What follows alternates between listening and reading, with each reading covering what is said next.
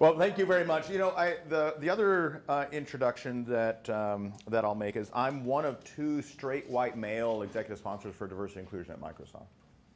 So it's a little bit of a joke, but I introduced myself that way because my boss, who's a female, Noelle Walsh, introduced me as the only straight white male executive sponsor for diversity and inclusion, a big partner meeting that we had in Seattle. And it took me a little bit, took me back. But if somebody wants to know why I, as a straight white male, am a big sponsor of diversity and inclusion in our Q&A, you can ask me that. You can ask me that question. I wanted to spend some time this morning talking not about diversity and inclusion, but talking about inclusion. Okay, and I want to talk about inclusion as distinct from diversity and inclusion, just to help us appreciate the fact that those really are 2 different concepts, both of which are important, but both of which are individually important and not necessarily collectively important. So first, let me ask you, what are your definitions of diversity and inclusion? Yes? Diversity and inclusion represents people or practices from different backgrounds, different areas coming together and participating at the same time for any given role. Okay, okay, very good. What else? Yes, sir? Diversity is variety, and inclusion is making sure that variety is in your company. Very good, okay. Yes, ma'am? Accepting different perspectives. Okay, good. Providing the same opportunities for all people. Okay, very good, very good. I think that's a good enough sample for now. We'll get back to that here in just a second. But here would be kind of Webster's definitions of diversity and inclusion. Similar to what you guys were saying, diversity really is this full range of human differences. I think, as I'll talk about here in just a second, I think we tend to focus on gender diversity. We tend to focus maybe a little bit on religious diversity. We might focus a little bit on ethnic diversity, but there's many more dimensions to diversity than just that, as I'll show you. Inclusion, as I think a couple of you said, really is about embracing those diverse perspectives and making sure that you're doing the work to modify your culture, reach out to audiences and voices who may not be heard. Those kinds of things is really what inclusion is all about. These are all the dimensions that I think represent diversity. Probably, you could argue there might be more that I'm not including. There's a ton of them. I think the important thing about all of that is that this, unfortunately, is the small subset of diversity that we focus on today. Largely as an industry, academia has a similar focus, society has a similar focus. This is kind of the subset of this that we focus on today. So my next question to you is, what do you think is the impact of focusing on this subset as opposed to this set? Is this okay? To start with, okay, then what? So you said to start with, which implies that maybe eventually it's not going to be enough. At the point where we think it's not enough, why is it not enough? I feel there's always someone who will feel like they're left out, some group of people, so it's important to include everyone. Okay. Everybody provides a different perspective, and that contributes to the overall growth of whatever we're trying to achieve. Okay, very good. Yeah. Other thoughts, perspectives on that? Yes? I think just that there's a lot more to a person, so just only looking at those, it doesn't really represent the person as a whole, and like yeah. who they really are and what they could bring to a conversation. Yeah, very good. I think one of the implications of that comment is that it's not that a person is here, or they're here, or they're here. These are dimensions. Most of these dimensions, I think, reflect different characteristics that all of us have. You might be 10 of these things. Okay. So I want to talk a little bit now about inclusion, because I want to spend the most of the rest of the talk on inclusion. So here's how I think about inclusion, how I would expect or hope that you guys think about exclusion. So this is exclusion. Right? So the idea is there's some homogeneous population on the inside and some heterogeneous population on the outside. There may be explicit efforts made to keep the population separate. There may be implicit reasons to keep them separate. But the end result is there's a small group of like-minded or like-backgrounded people and that are inside the circle, and then people that are outside are kind of excluded from participating in conversations and being part of that group. So this is segregation. So the difference here is that we treat that population that's not on the inside of the circle as kind of a collective group, and we kind of separate them and treat them as kind of a segregated group, even though that group themselves is heterogeneous. What's an example of that segregation? Either today or 50 years ago or...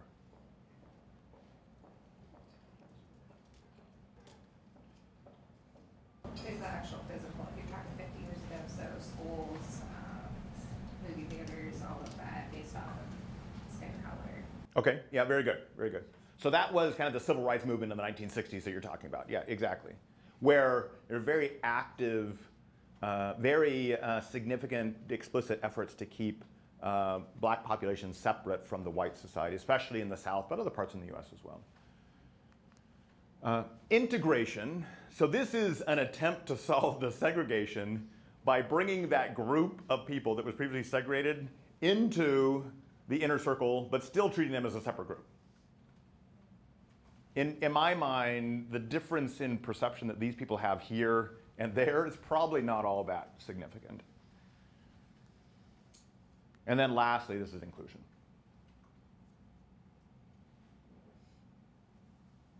These models make sense? Do you guys appreciate my PowerPoint skills in putting this together? Okay. I mean, it took me a lot of time to color these people and... Yeah, okay, so that's kind of my mental map for you to think about inclusion. Any questions, quibbles, disagreements on that? Yes, ma'am. Do you think integration is good or bad? In a sense, it's better than segregation, or is it not? It's going to be good and bad? Yeah, so good from the perspective that these orange people are probably, their heart might start to be in the right place. And so they're at least open to the conversation about why it may be important to be more inclusive. So I think that part's good. From these people's perspective, it's probably not great, right? Because as I said, I think that that perspective probably is very similar to that perspective, the segregation perspective.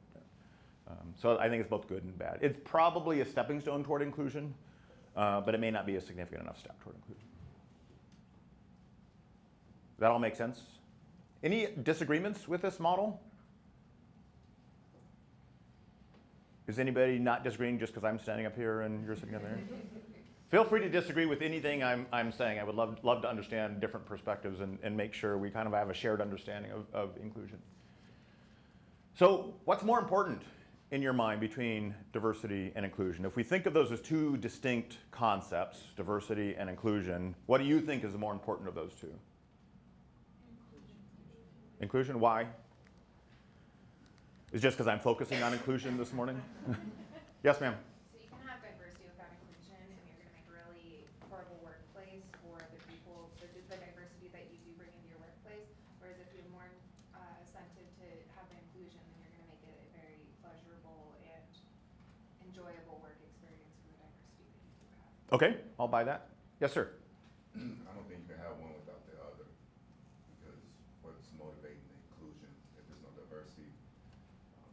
If it's majority male and they're trying to make it inclusive, but there's no female perspective, there's going to be a lot of gaps because the female voice is absent. So I don't think you can have one without the other. Very good. You stole my punchline. Right. It was kind of a trick question. You can't have one. I don't think you can have one without the other. Would anybody disagree with that? You would. Okay, great. I mean, you can have a diverse population. Like in this room, we have a diverse population, but that doesn't necessarily mean that we're including all the voices. Oh, okay. Yeah. So I misspoke. You're absolutely right. So you cannot have inclusion without diversity, but of course you can have diversity without inclusion. Yes, absolutely. You can have inclusion. I'm sorry, you can have diversity without inclusion, but you can't have inclusion without diversity, is essentially what you're saying. Yeah. I'll buy that. Yes, I misspoke. You're right. You're right. Other thoughts? See, that disagreement all worked out. We're still friends.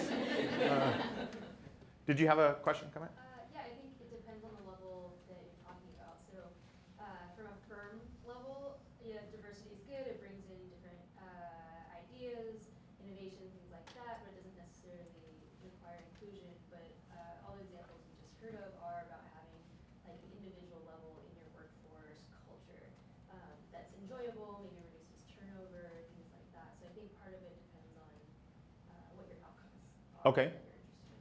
And we're going to talk about outcomes here in just a second, so I want to revisit that comment here in a couple slides as well, so I think that's great. Other thoughts before we move on? Okay.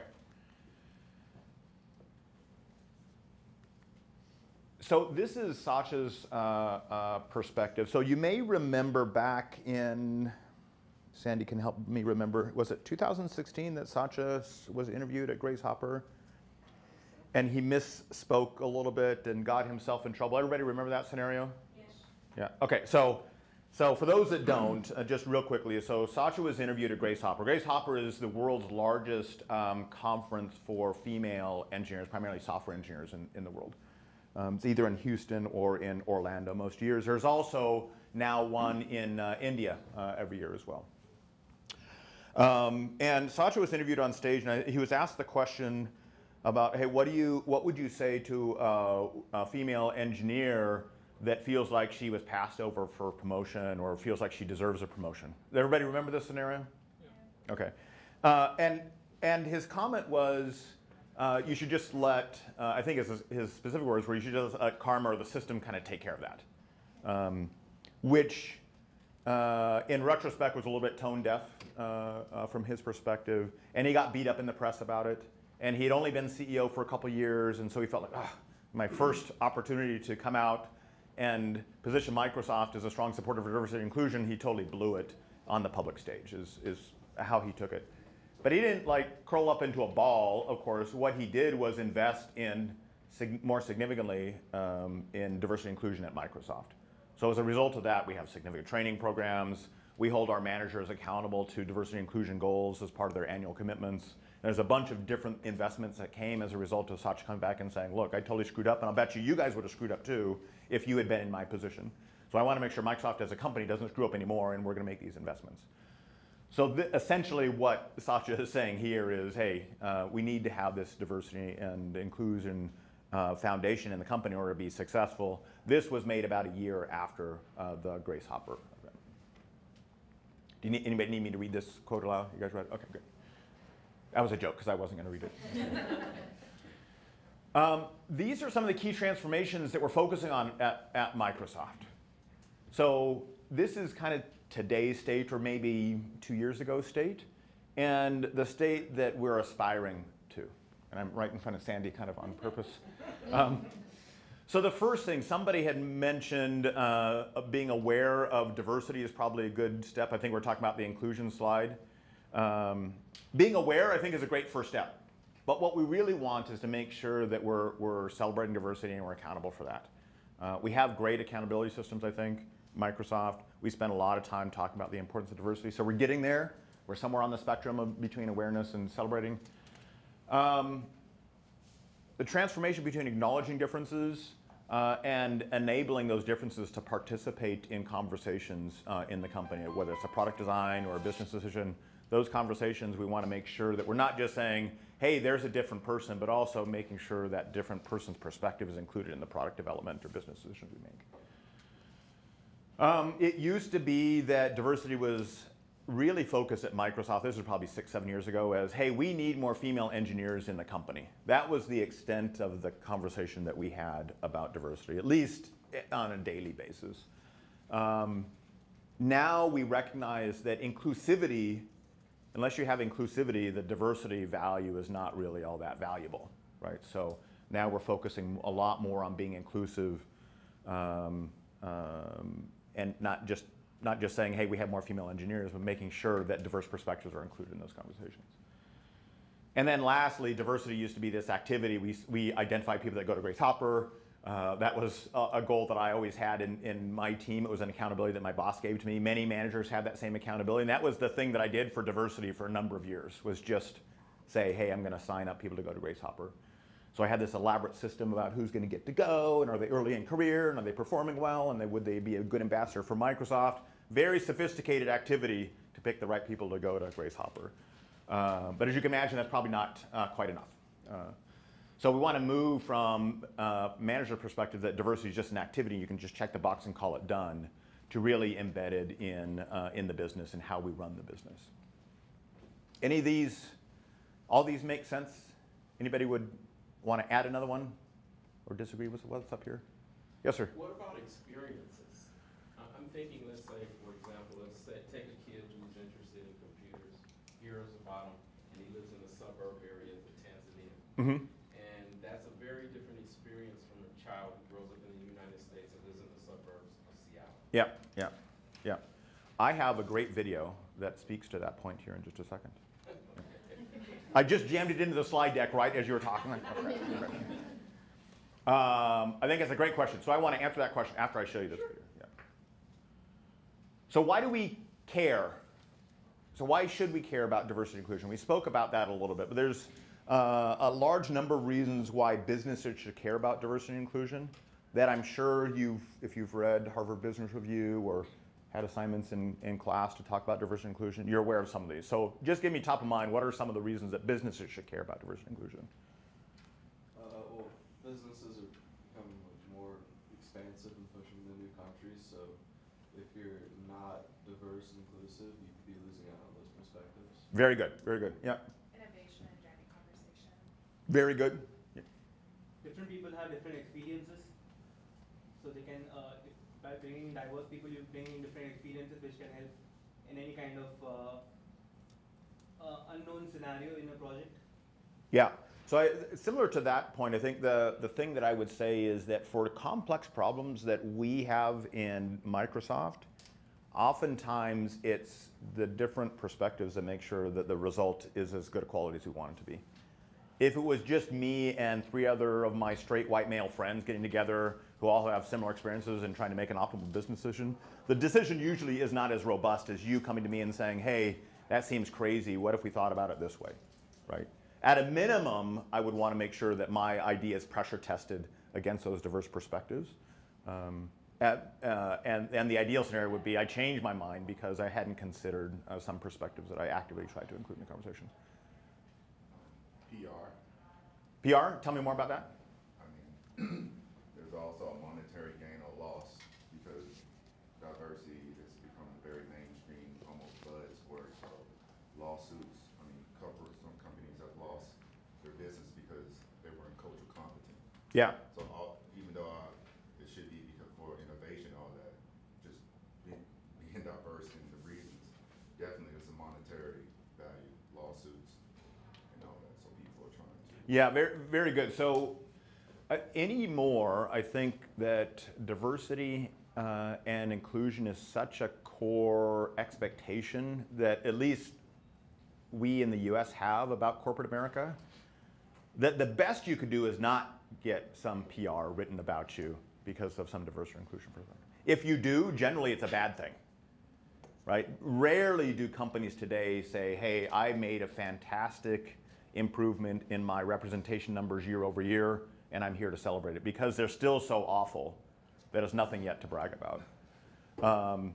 On the other hand, if we screw up, or as is in the press with some other companies in the software industry, that for whatever reason, wage suppression for certain audiences is an issue in the company, whether it's implicit or explicit, those tend to be negative PR issues. So I'm not aware recently where the software industry has been able to celebrate their success and generate PR because of that, but many cases where they're getting negative PR because of that. Any other questions, comments on this? Yes? I was going to kind of feed off of that and just providing a safe work environment for everybody. So that's kind of on the inclusion side. Okay, very good, very good. Okay, so here's just 3 that I want to talk about. The first is, this is one of the reasons why I started to get involved and interested in diversity and inclusion is because what was happening for me is I was really struggling to find software engineers. Because software engineering is such a male-dominated industry, or at least it was, because the number of software job positions that I had open was large and growing, very difficult for me to find enough software engineers in order to fill those positions. It's equally true, not equally true, it's almost true from a business perspective as well, that some of our business majors, our MBAs at Microsoft, typically male as well, partly because the culture was fairly male-dominated, but partly a reflection of the cohort that graduated from business schools tended to be male-dominated as well. We struggled to find business folks to come and work in our company. And so just from a tactical workforce availability perspective, making sure that we're tapping into different audiences helps us secure the workforce that we need in order to run our business, right? So it's not very altruistic, but just as a practical matter, unless we're looking for every opportunity we can to recruit into the company from different audiences, we're not going to fulfill our workforce availability requirements. Thoughts about that? No? Okay. It's not the most altruistic reason, I get it, but from a business perspective, it's very important. This is what a couple of you were saying, is that typically over time, diverse teams tend to be more innovative. In the short term, you know, as you go through the storming, norming, forming, performing model, a lot of agitation, at least early on, as you figure out how to work together when you're coming from different perspectives about the same problem, which is why the growth curve is a little bit slow. But over time, those teams that do figure out how to bring in and value diverse perspectives tend to have a higher rate of innovation. You guys have probably seen this article before. No? Go look for it. There's a nice 10-page white paper that McKinsey wrote. HBR's done a number of takes on that as well. But based on all the research that's out there and based on evidence inside Microsoft, this is one of the biggest reasons that we care about diversity and inclusion. And then somebody else mentioned this, is we want to build products that are a reflection of the customers that buy our products. And to the extent that we have straight white males in the Pacific Northwest building products for people that live in different countries, South America or Africa or Asia, those products tend not to be as easily adopted as if we're bringing diverse, including diverse perspectives in that decision-making process about what the product design should be and who that target audience is and who what the relevant scenarios are that we should be building toward. Okay, those are my top three. You might have your own top three. What did I miss?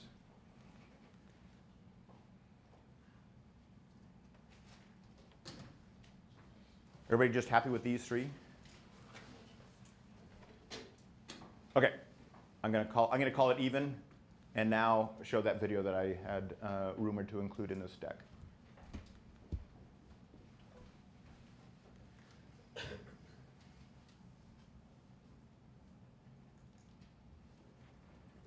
Is that too loud or loud enough? Good? Okay.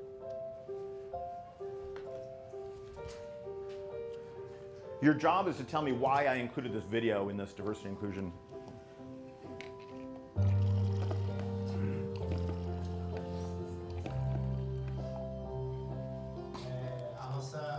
My life started in a dangerous slum outside of Rio de Janeiro. Growing up there was really difficult. Even now, it's painful for me to think about it. 6 of us lived in a tiny shack. The neighborhood was dirty, smelly, trash and rats were everywhere. Everything gets limited in the slums. Your education, your work, your sense of possibility. I started dealing when I was 14. It landed me to the juvenile detention twice. Prison is where Wanderson found hope. He took a technology course offered through Microsoft partner Center for Digital Inclusion, or CDI. CDI mission is transforming lives through technology. We inspire people to change themselves and to change the world. When I took CDI's class, I saw the possibilities technology offered. You need to be convinced you have opportunities, even when reality keeps saying that you don't. That's the key. just being able to complete that Microsoft CDI course and to show my family what I did, that was magical. It motivated me to learn more. Wanderson left prison 7 years ago. He now works for CDI, teaching and inspiring others who come from similar situations. Wanderson knows how to teach so you learn. His course changed my life, my whole family's life for the better. I think about living in the slum. I'm going to cry. It's difficult. We had a hard time finding anything to eat there. Now we've moved. We have a computer and internet connection, thanks to God. Wanderson's class inspired me to go to college and to study communications and technology. It's gratifying to know that in 7 years, more than 5,000 people have taken my courses. When I see my students grow, it motivates me to do more and more. I get a glint in my eye because this is what I love to do, and I'm always looking for ways to bring new knowledge to my courses. I believe strongly that we can transform a slum, a neighborhood, a city, and even the world. For you guys who work in Microsoft, I would like to share with you how amazing is this work to use technology to empower people, to transform the life of people. All the support Microsoft provides give us a second chance, so please work with determination, with fire in your eyes, knowing the work you are doing is important and it's saving lives.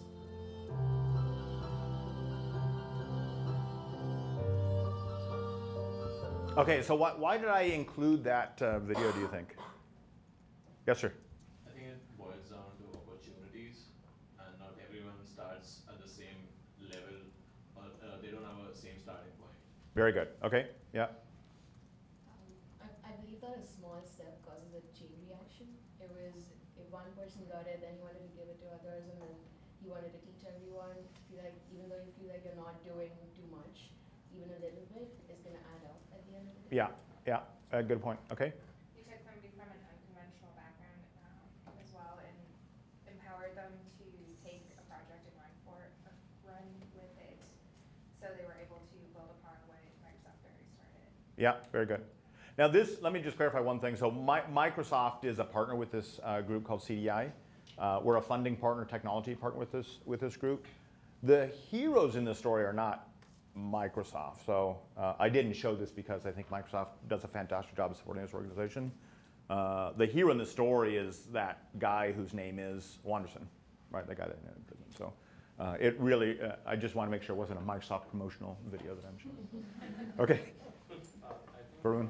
That video kind of showed how even though you can do inclusion in many ways, but then it was like what you said, radical inclusion, where there was no opportunity present, trying to make them realize that even when there's no opportunity, you can be a part of something different was what that video was. Yeah, yeah, yeah, very good, very good. Other thoughts about that? Yeah, and I'm sorry for the music. The music is kind of evocative and a little emotional and whatever, but the storyline there, I think, is, it's, in my mind, it's an example of the extent to which we as a society need to think about inclusion. In some cases, there will be heroic efforts required to include populations into the 21st century economy, right? And that's what he was focused on. It's relatively easier, of course, when we have diverse perspectives in this room to make sure all voices are being heard. You know, we all have to be aware that different perspectives are being represented and value them and encourage them and so forth. That's, you know, hard, but it's not that hard, right? So if we think about inclusion, I think the work that we have to do as a society spans the gamut from, you know, how do we make sure people in this classroom feel valued, all the way to how do we make sure that we're breaking down digital barriers to make sure significant populations get an opportunity to participate in the economy. I forgot who asked that question and I teed up the video. Oh, there we go. Did that answer the question? Okay, or close enough? Okay. Now, this is a little bit of an exercise that I want you guys to get together with maybe your partner on. So start thinking about who your buddy's gonna be. Because, oops, did I go the wrong way? No. I wanted to remind you of this. Everybody have this in mind? Okay. Because I want you to think about these 10 inclusive behaviors. And I'll walk through them really quick. So the first one is start examining your own assumptions. If somebody's coming to you with a different perspective, challenge yourself a little bit about why you have your perspective, the assumptions that led up to your perspective. Make a habit of asking questions. If you find yourself always talking, the corollary to that is that you're rarely listening. And so can you challenge yourself to maybe ask more questions than you make statements? Making sure all voices are being heard. So I don't do a fantastic job, but I try to scan the room and make sure that people that are making eye contact or raising their hands or those kinds of things, they have an opportunity to contribute in the conversation. For people that are not raising their hands, at least in team meetings, I won't do it to you guys, but at least in team meetings, how do we draw those people out and make sure that the insights that they have are represented in the conversation, in spite of them being maybe a little introverted or quiet or shy about their perspectives? The next one is, I think we all have a habit of taking maybe the first 3 or 4 words that somebody starts speaking and assume that we know what they're going to say after that. Right? Who's done that? Okay. This one is really, how do you make sure that you listen to that person until they feel like they've been heard? How do you do that? The next one is, don't let disagreements fester. Somebody in the back disagreed with my statement before, and bravely challenged me on that. That was fantastic. That's a great example of, hey, let's not let that. I would hate for you to go out you're going to Phoenix this morning? No? No. Some of you guys are going to Phoenix. You can ride with them to Phoenix. I think there's a bus. But I would hate for you to go into spring break thinking, gosh, I disagreed with that guy, what that guy Mike said. So look for opportunities to resolve disagreements and don't let them. You'll thank yourselves for it, I guarantee it. If you're reacting strongly to somebody, why is that? Is that you or is it them? Ourselves. Huh? Ourselves. 99% of the time it's you, it's not them. Yeah. Yeah. It's never me, it's always you. Do you do enough to seek input from diverse perspectives? Do you go out and mine those diverse perspectives even though they're not coming to you with their thoughts, even though may not be in the same classroom or the same meeting room as you're in? Taking action to resolve stressful situations. I try to do that a little bit with humor. And so even in tense meetings, I try to lighten the mood a little bit, maybe to a fault. Adonis is on my team. He can tell you whether that's to a fault or not. But making sure that the conversation doesn't get increasingly stressful and anxious. I think having that behavior and culture in the team is going to encourage those that might be shy or more introverted or whatever to bring their perspectives forward. If you do have this tense atmosphere, it tends to suppress a ton of voices that are in the room. Understanding each other's contribution. It may not be easy at the onset if somebody tells you something that doesn't fit your worldview to value that, right? But challenge yourself to try to understand, hey, given that my worldview and yours is different, how can we complement each other's worldview and extend and enhance my own? And lastly, be brave, right? All this stuff is going to take work. You're going to have to step outside your comfort zone in many of these cases. But just be brave and practice, practice, practice. In our team, we pick one of these a month. And somebody on the team volunteers to write a blog about it, talk about it we have a brown bag meeting every Thursday where we share different things around the team. They can choose to activate this inclusive behavior any way they want, but we pick one of these a month on a rotating basis. And so we just remind ourselves as a team which of these things we should be focused on. Now your exercise. Did you guys already pick up a group? You have a buddy that you're going to work with on this? Okay. Pick one of these things, these scenarios on the board. Introvert, extrovert, remote participants, or age. Those are kind of classical inclusion challenges. And tell me which of these inclusive behaviors you would bring in on that scenario. I want you to pick at least 3 of these behaviors that you think can help solve, air quotes around the word solve, the scenario that you picked. Okay? That make sense? Pick at least 3. Can't be just one. You can't just say be brave and call it a day. So first question I have, and then we'll get into what you guys came up with for your scenario. So who thinks there's a right answer that I'm looking for here? Okay, there's no right answer. I don't think. Who picked age? You guys did. What'd you come up with? So we came up with 5. Okay. Ensure all voices are heard, so that she feels like she's contributing, and examine your assumptions. So it may just be her and how she views the millennials, and not necessarily how the situation actually is. If you have a strong reaction, ask yourself why. Listen carefully until they feel understood, so that includes her group as well. So they need to make sure that she feels comfortable speaking and having her voice heard. And then our fifth one was make a habit of asking questions, so that opens people up and allows her the opportunity to contribute. Okay, very good. The first one, tell me the first behavior again. Ensure all voices are heard. So what would you do, tell me a practical example of what you would do to make sure that, in your scenario, is it a he or she? I think it's she. She, okay. How you'd make sure her voice was being heard? So I think a big part of that was make a habit of asking questions. So Okay. you're asking, even leading questions, it allows the opportunity for her voice to be heard. Okay, very good, very good. Yeah, love that. Any thoughts? Anybody think that their answer was totally wrong? No? Okay, so just an applause for them being brave going first. Who picked remote workers? I forgot how we worded it, but remote employees or...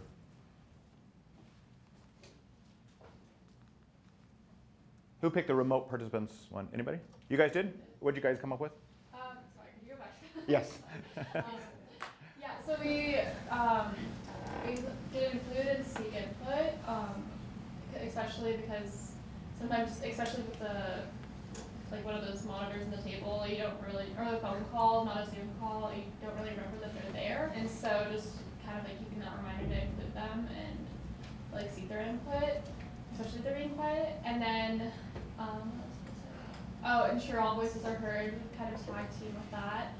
As well as make a habit of asking questions, which all goes along with that. Asking questions, asking about their input, and yeah, I think it's just a more inclusive way of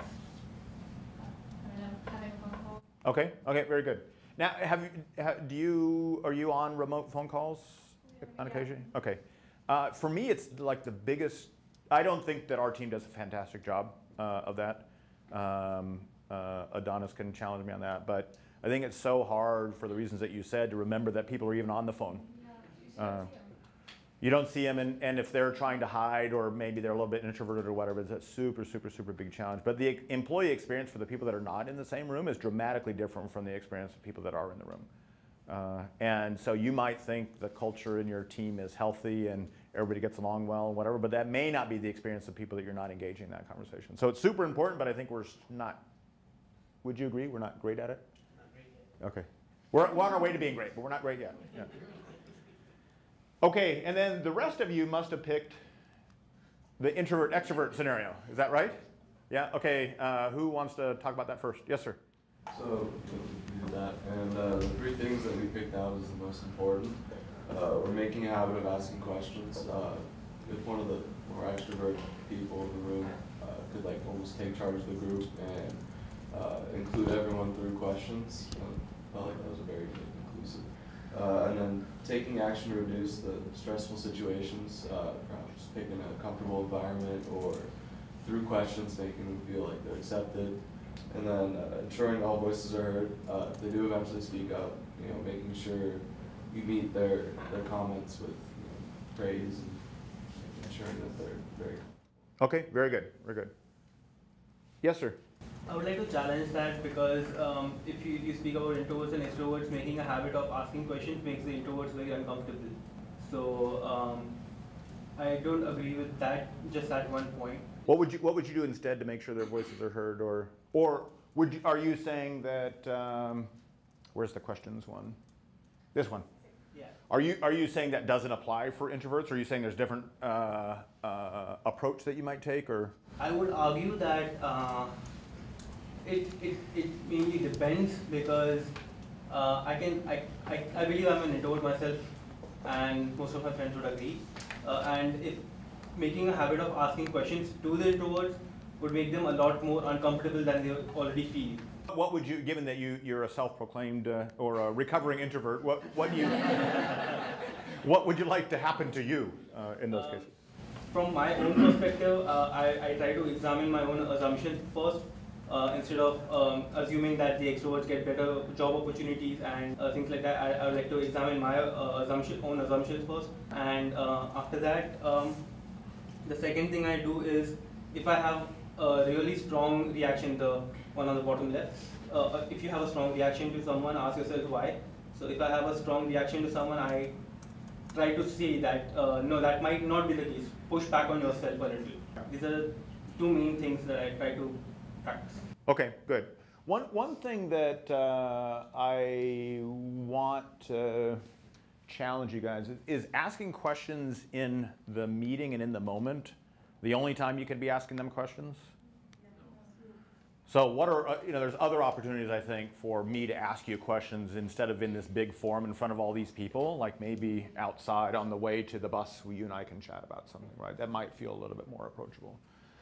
So I would challenge your thinking a little bit that maybe not all these things have to be applied in the meetings that you're in. Maybe some of these things can be applied when you're in one-on-one conversations as well. Yes? Not a scenario, but just in response to that, there are also many different ways to express opinions and views that aren't verbalizing them. But there's a lot, I've managed kind of larger teams where if you have more than 7 people in a room, it's always really hard to hear a voice just in general because of the number of people.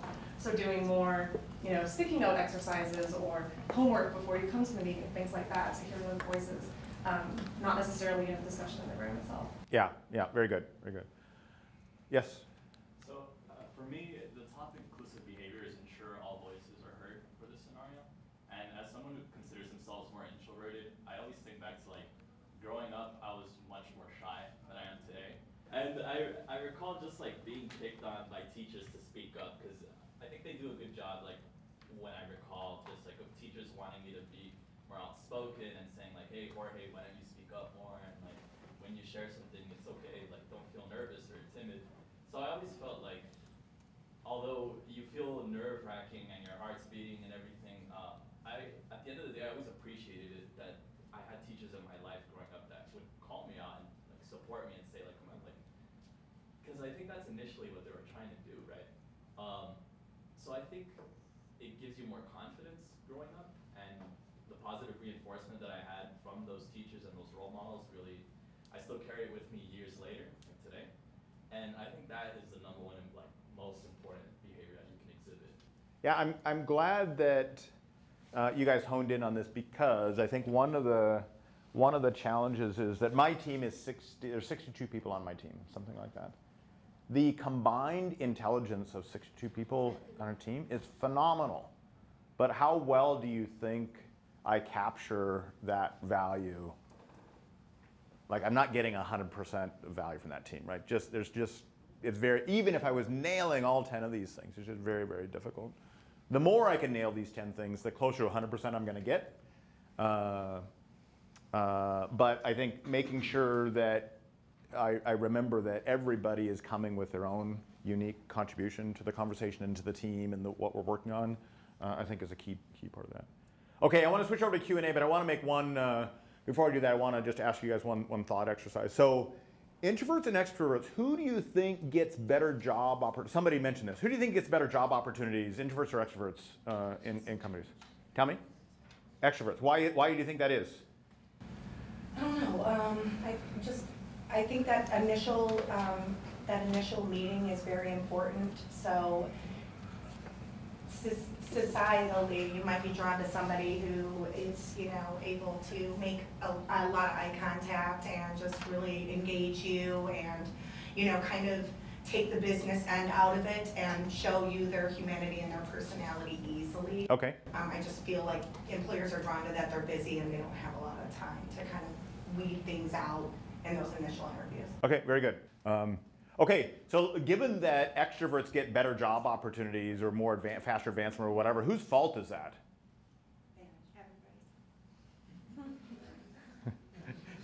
Everybody is a lot of people.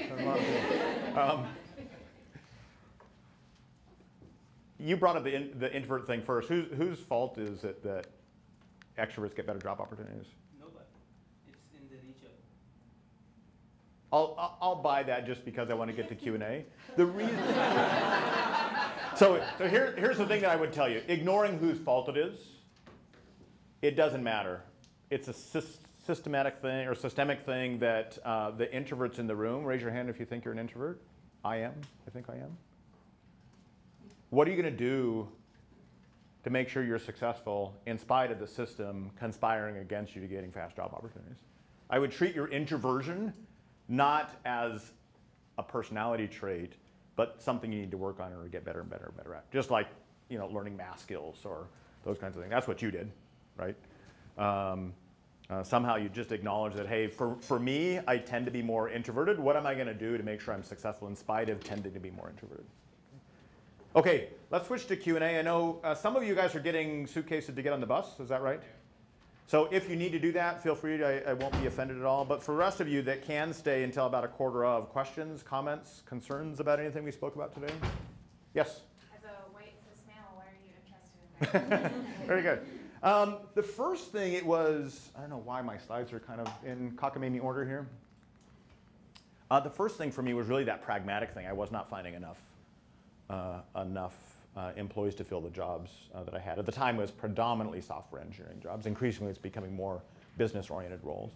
But I wasn't finding enough candidates.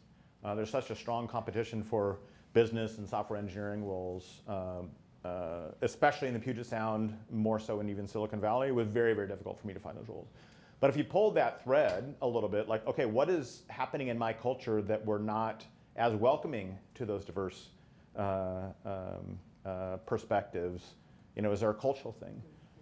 Do I need to change the way I recruit?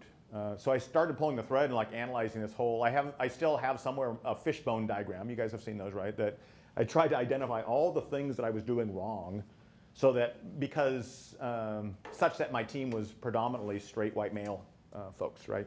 And so that's how I became interested in it. It was a business problem that it turned into. Okay, gosh, this is really an interesting problem space for me. So that's how. Yes, sir. How do y'all measure diversity and measure inclusion at Microsoft? Diversity is a lot easier to measure because we can go by heads, right? We can say, hey, in this room we have X number of women in the room. What if you have, let's say, 25 white women and Yeah. one black woman? Yeah. Do you think she's going to consider it diverse? Well, let me tell you how we measure it. And I don't know if I'll do a good job of telling you how I think she feels, but the company measures that. We take an onboarding survey and let people announce who they are to their comfort level. You can say, I'm female, I'm male. We have a couple other gender choices as well. You can say I'm African American, you can say I'm Latino, you can say I'm Asian, whatever. You don't have to commit to any of that, but that's how we count today. We publish those metrics on our website. You can go to Microsoft.com, WAC diversity, I think is where you can find it, and see how we're doing across different business sectors at Microsoft against those dimensions. Inclusion is way harder.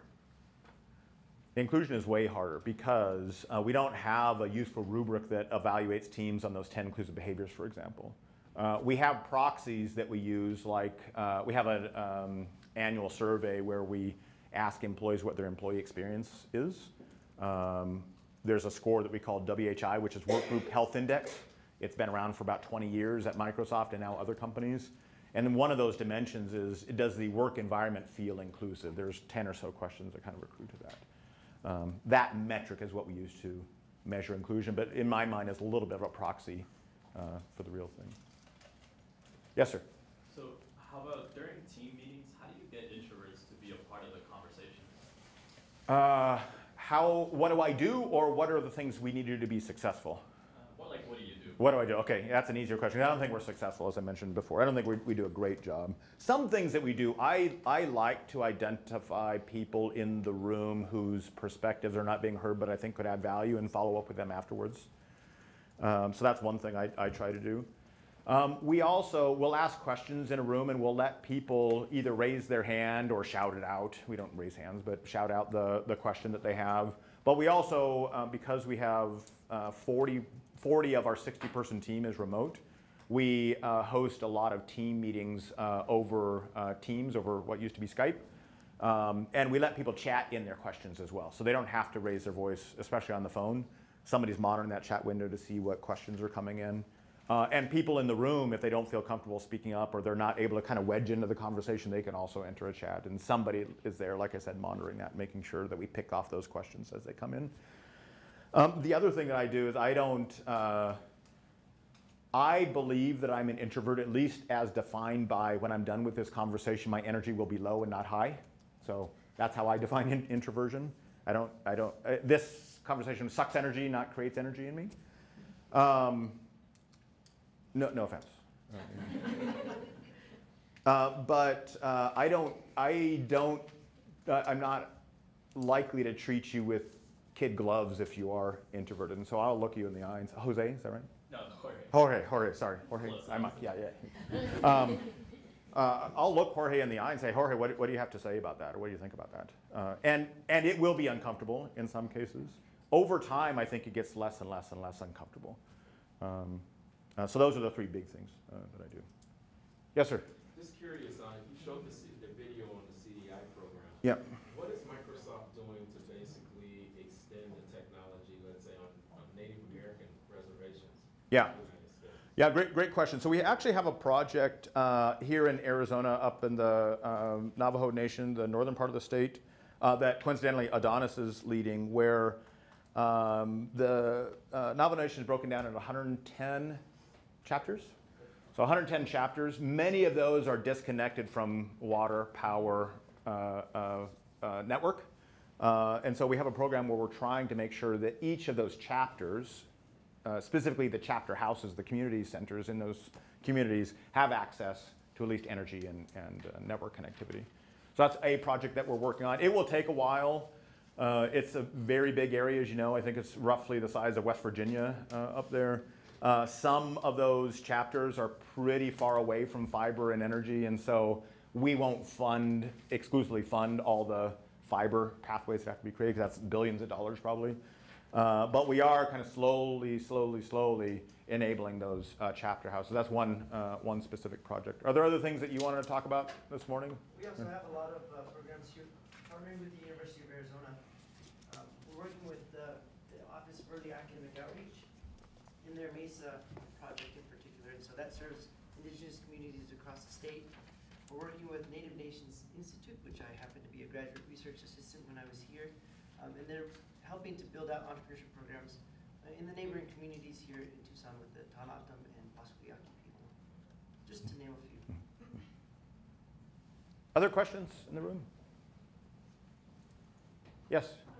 I work in Eller with our undergraduate students, and what we've been struggling with diversity and inclusion is the inclusion aspect. So I see a lot of integration instead of inclusion. Okay. And a lot of it is because we do these meetings and then students sit with students that look like themselves and then tend to only talk to those students as opposed to other people. How do you all combat that at Microsoft?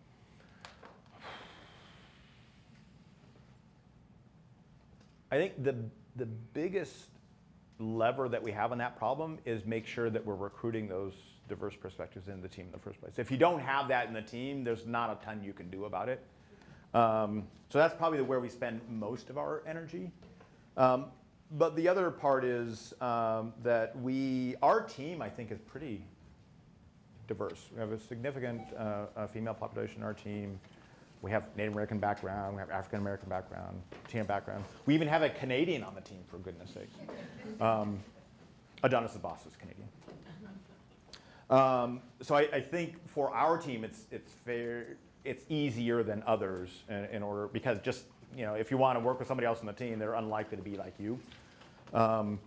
The thing that I would do, I think one of the challenges that I have with the University of Arizona that I've felt frustrated by for a long time, just to be transparent, is that the University of Arizona actually doesn't reflect necessarily the community that hosts the university, right? It's a relatively small number of Latino, relatively small number of Native Americans that attend this university. So I think there's a recruiting problem that you should think about a little bit. What are you doing to recruit diverse students into the team? So that's one thing that I would focus on. The other thing I would focus on is, you working for Eller, you can be an agitator. You can say, hey, I see you in the Billabong shirt and cap, Patagonia cap. You're always hanging out with this other guy. Why don't you start working with that other girl for a little bit and see what you guys can do to maybe enhance your project and that kind of thing. So you're, as a leader in that organization, just go agitate a little bit. They'll thank you for it eventually. Okay, last question. Yes, sir. What does your team predominantly work on? Is it all diversity and inclusion type issues, or is it more? Good question. So we focus on community development for our data center communities. So we have data centers in many communities around the world. Our goal is to make sure that Microsoft has a healthy relationship with the communities that host our data centers. And it's important for a few reasons. One is that we want to make sure that the communities welcome our presence and we have this kind of social license to operate there.